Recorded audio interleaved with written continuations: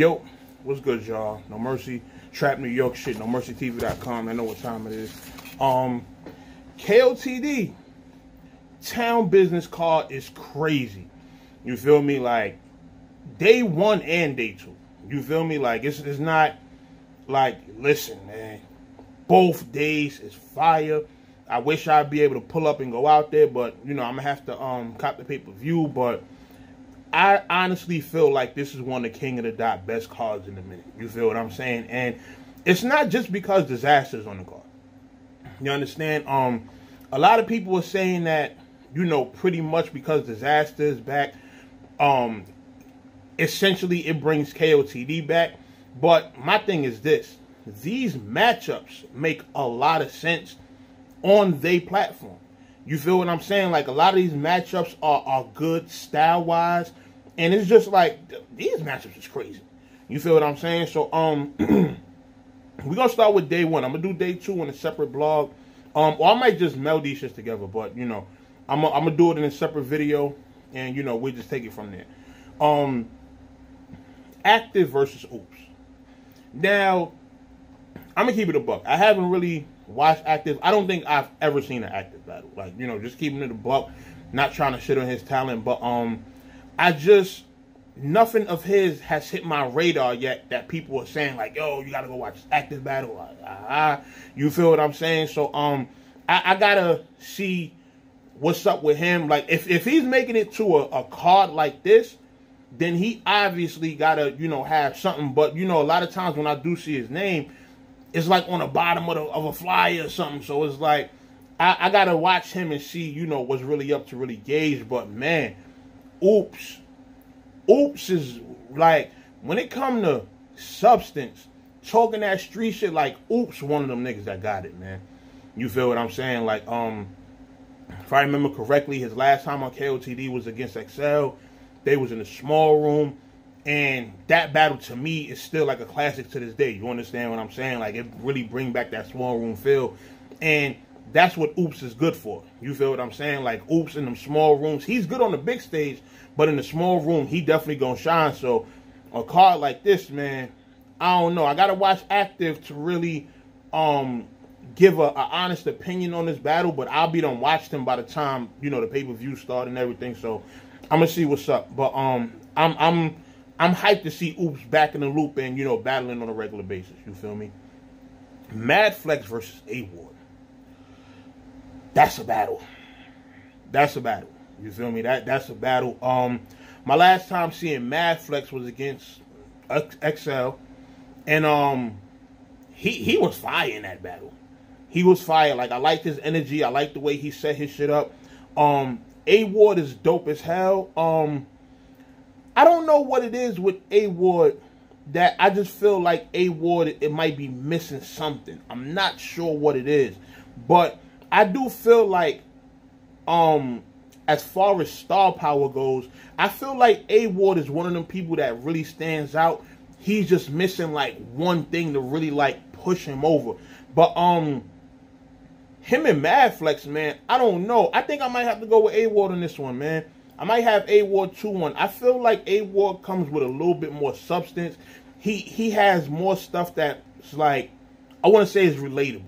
You feel what I'm saying? Mad Flex is dope. I like the way he set up his punches and everything, but I pretty much feel like in a battle like this, star power is going to shine a little bit more, and I feel like A-Ward kind of got that, so I'm going to go with A-Ward 2-1 in this battle. Paz versus Ill Will. Man, Paz versus Ill Will. I'm not too big of a Paz fan, man. I don't know what it is. Like, I don't know. Paz just don't do it for me. Like, I'm not saying he's trash. I don't think he's whack. But he's another one of those guys that I feel like he's been around for a long time. And, like, Paz is one of those guys that I feel like he's been around for a long time. And by now, it's a certain impact he should have made. You understand what I'm saying? And I don't feel like it's just because he's on KOTD and hasn't really been on URL yet. I really feel like he's just missing something. Like, he don't do no interviews. He don't do no media. Like, he don't give you a chance to really get to know who he is, to really understand his story a bit more, because battling for a long time is cool, but at the same time, you have to have a way to get to the fans and for the fans to be able to, like, relate to you in some facet and kind of just be able to follow your story. In past, I don't really get that from him. Like, he's just somebody who just happens to be around. You understand what I'm saying? And like I said, once again, not saying he's whack, but he just don't really, like I said, he's just one of those people that seems like he's just around. You understand what I'm saying? And Ill Will, man, I don't think he's going to beat Ill Will. I don't think he's going to get around against Ill Will, to be, you know, completely honest with you. Ill Will is just one of them niggas, man. Ill Will bring everything. He going to bring the freestyles. He going to bring the jokes. He going to bring them crazy haymakers, that street shit. Like, I got Ill Will 3-0 this battle, man. No bullshit. Big K versus Rum Nitty. This matchup crazy. Style-wise, this matchup is different. You feel me? I'm not even going to say it's a mirror match, because it's not. I feel like Big K is more of a back-to-back puncher, but his joints are like one-liners. As far as Rum Nitty goes, man, the way Rum Nitty be setting his shit up and the way his delivery is and the way his joints hit, I don't know, man. And Big K ain't really been doing too good lately, so I don't know. I got Rum Nitty taking this one clear, man. I got Rum Nitty taking this one clear. I don't think Big K is whack at all. I don't think he's trash. I think when it comes to punching, he's one of the best ones. But as of late, I don't feel like he really been focused and really putting his all into it. So I don't know, man. Right now I'm going with Rum Nitty, man.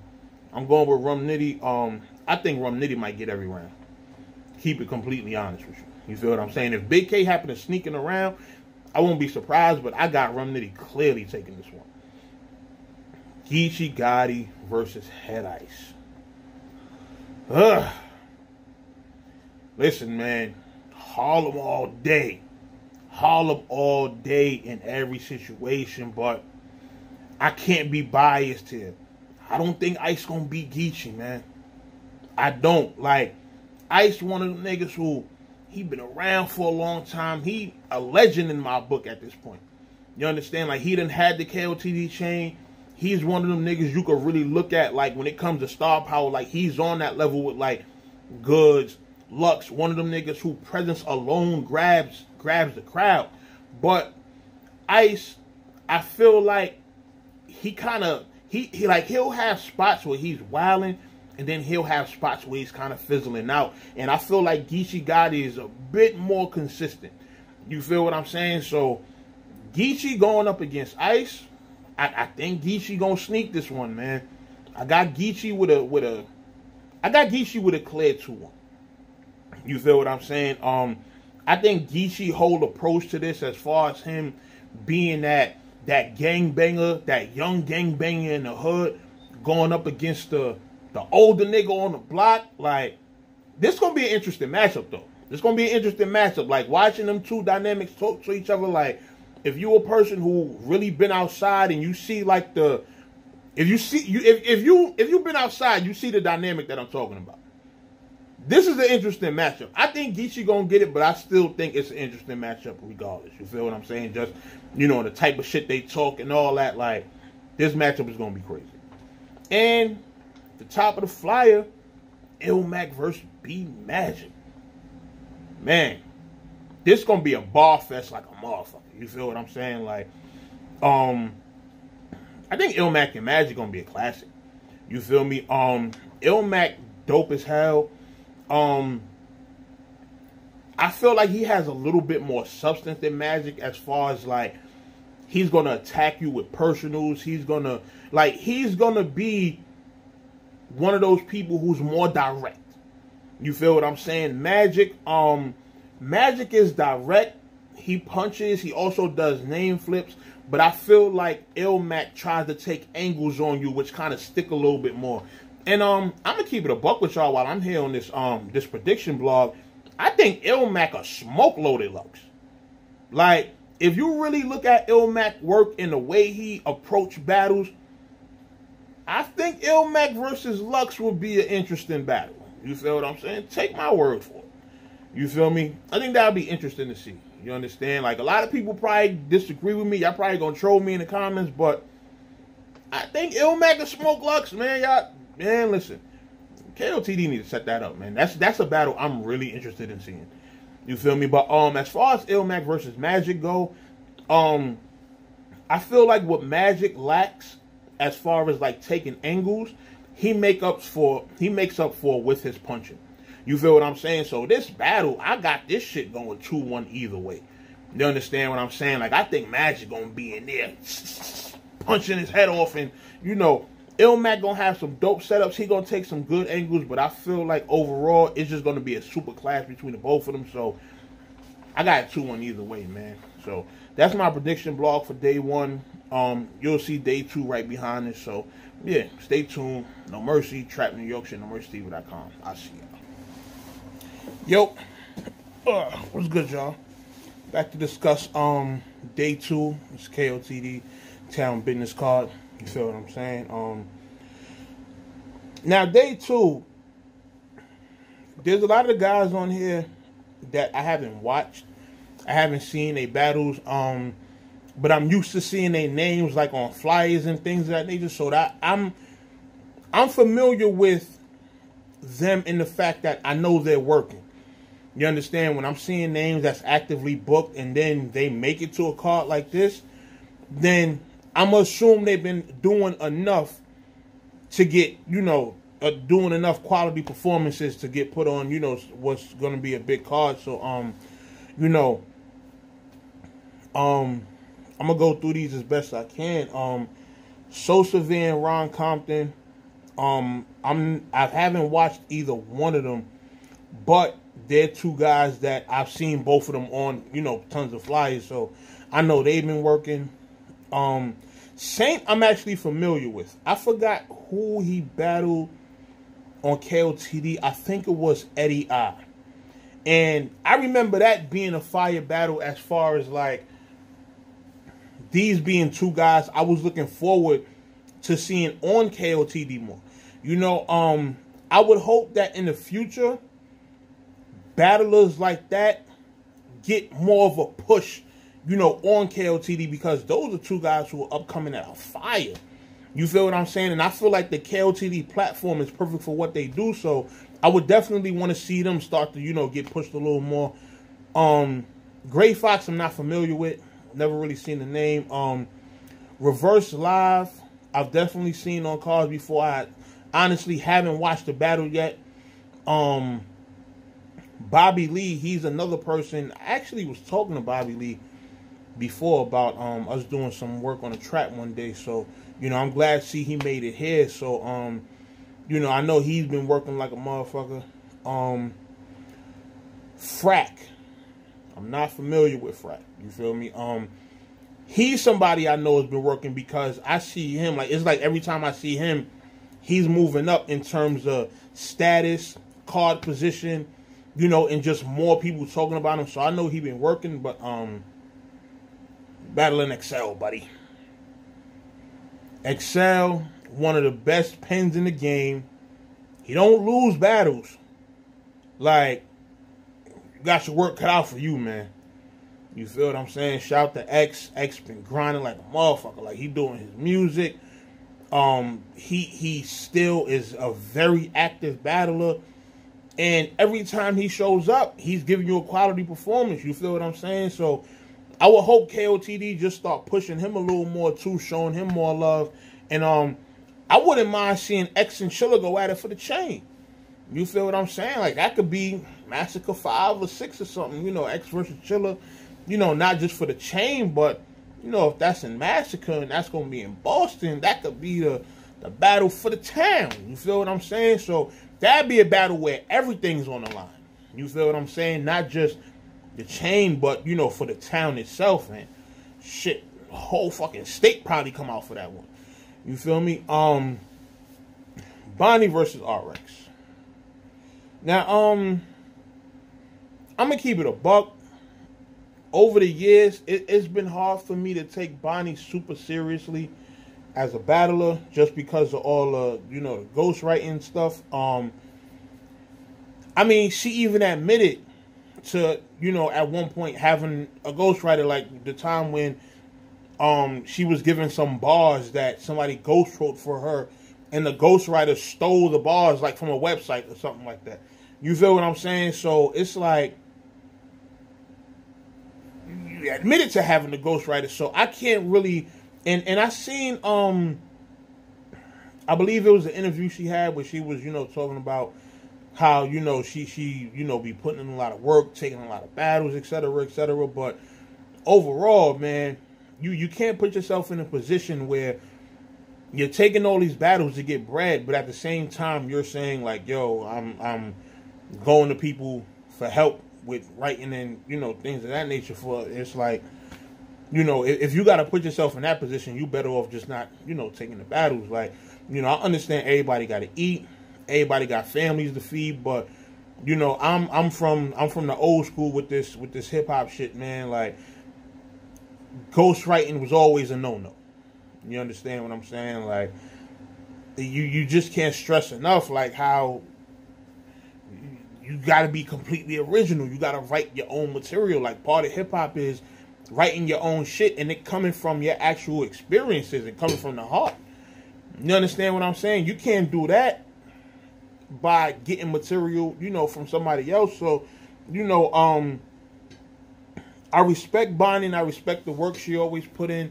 You know, I don't feel like every time she battles she has a ghostwriter, but I mean, you've been put out there as far as like the instances, and you know, enough instances where you have had a ghostie, so it's like it's really hard to, you know, really get behind her and, you know, really root for her when, you know, she having, you know, ghosties every once in a while.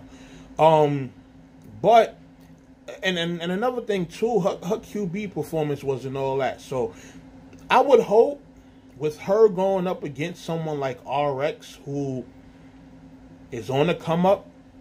She just had a dope main stage performance against Torture. Listen, RX is going to be one of them. She can possibly become one of them next Queen of the Ring legends. I'm going to keep it a buck. You feel what I'm saying? Like, she got the whole Spanish thing going on where she could flip in and out between English and Spanish. Her delivery fire. Like, RX be talking. You feel what I'm saying? And I feel like she, if we look at their last two performances, you look at Bonnie versus QB and RX versus Torture, RX will fuck around and smoke Bonnie. Like, if Bonnie don't come with it, RX is going to 3-0 her. Like, easily. You feel what I'm saying? I already feel like style-wise, RX is the better battler in this matchup. You feel what I'm saying? So, I'm going to keep it a buck, man. I got RX with the clear 2-1, possibly 3-0. I just haven't really been impressed with Bonnie lately, so I think RX going to take it. You feel what I'm saying? There's no disrespect to Bonnie, but I think RX got it right now. You feel what I'm saying? And I don't think she going to let somebody who's a vet in this game, you know, stand in her way. So I think she going to take this one. You feel me? That's just me. Thesaurus versus Caustic. I haven't really seen much of Thesaurus lately. You feel what I'm saying? I rock with Thesaurus, though. I think Thesaurus is cool. I think him and Caustic is something that, I don't know. I feel like this matchup is long overdue. You feel what I'm saying? I feel like this joint should have happened maybe like, shit, I don't even want to say 2 or 3 years ago. I want to say like, you know, maybe 4 or 5 years ago. You feel what I'm saying? I don't know if there's a story or anything behind this battle. I just know both of them been on KOTD for an incredibly long time. But, man, in this one, I might go with Caustic. I think the Thesaurus is cool. I think he has some dope angles sometimes. And I also think he's a little bit funny. But I think Caustic is just better in terms of bars and wordplay. Like, you feel what I'm saying? I feel like he's just one of those, like, as far as writing goes. Like, I feel like he's the better person in this one. So, I go with Caustic in this one. I go with Caustic 2-1. You know, I won't be surprised if Thesaurus take it, but I'm going to just go with Caustic 2-1. You feel what I'm saying? And main event. got Disaster versus Danny Myers. Now, if you go back on the channel, you'll see I just interviewed Disaster about this recently. You know, he sounds ready. He sounds confident. He's able to acknowledge where he's went wrong in the past. He's acknowledged, you know, not just with the bullshit he's been in, but as far as, you know, certain performances and stuff like that. And I think he's well aware of what he has to come with facing somebody like Danny Myers. You know, Danny Myers is somebody that we see who always puts on. You understand what I'm saying? Danny don't really have, like, I don't think we've seen a weak Danny before. You understand what I'm saying? I feel like every time he comes with that intensity, he comes with them bars. The most you could say about Danny is that he be reaching sometimes. You feel what I'm saying? But aside from that, he still comes with fire material. He still comes with a fire performance. You know, I feel like the pressure is more on Diz within this battle to be A1 again. You understand what I'm saying? It's first time back on KOTD. If you watch the interview, he said that, you know, he had some stuff that he didn't want to talk about in the interview that he wanted to save for the battle. So I'm hyped to see this battle. I'm hyped to see this battle. In terms of who I got winning, man, this is a tough one because if Diz is on his A game all 3 rounds, I think he can edge out each one. You understand what I'm saying? They're going to be close. They're going to be close rounds, but I feel like on his A game, he could possibly edge at least 2 joints. You feel what I'm saying? And even if he edged those 2 joints, it's still most likely going to be a debatable battle. You understand what I'm saying? So this is going to be a classic to me. You feel what I'm saying? Like their styles are different, but yet so similar in terms of angles, they energy. Like, man, listen, this is gonna be one of them ones, man. This is gonna be one of them ones. So I'm hyped for it. I think overall this is a dope card that KOTD needed. You know, it was a lot of people, you know, trying to say that KOTD fell off or whatever the case, but I feel like for this card they just took better consideration matchup wise. So whoever put these matchups together, that's who needs to continue putting matchups together going forward. You understand what I'm saying? I don't know if it was a difference, but these matchups, they seem pretty handpicked.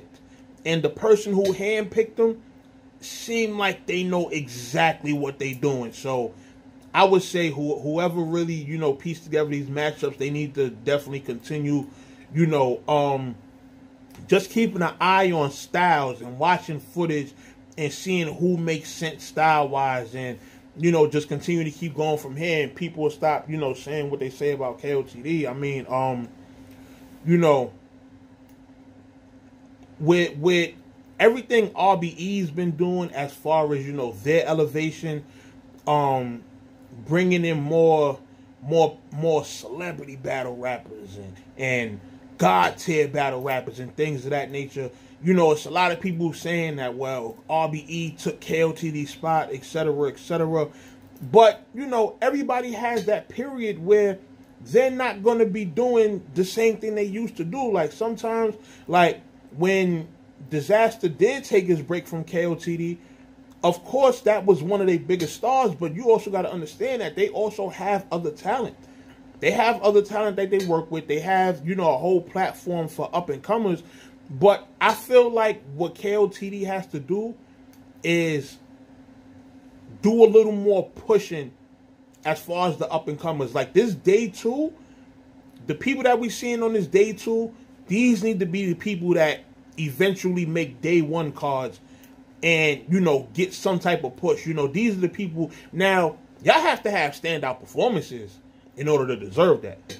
Don't think just because you were up and coming and you on KOTD that you just like fucking made it. Like, no, you have to still stand out. You got to continue to put on A1 performances, and you just pretty much got to bring your A game every time.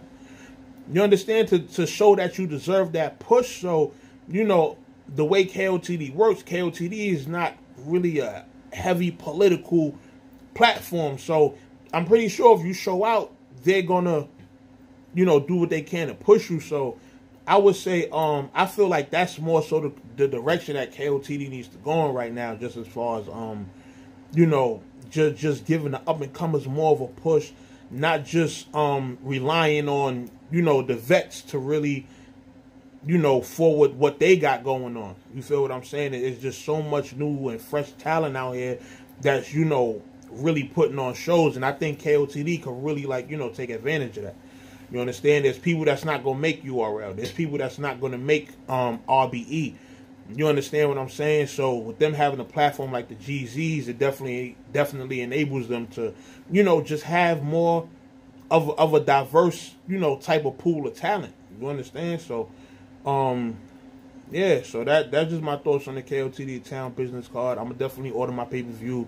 I'm going to be watching live. I'm going to be on Twitter, tweeting away, giving my updates and everything. So make sure y'all stay tuned, man. No Mercy, Trap New York shit, NoMercyTV.com, NoMercyTV Podcast. Y'all know what time it is, man.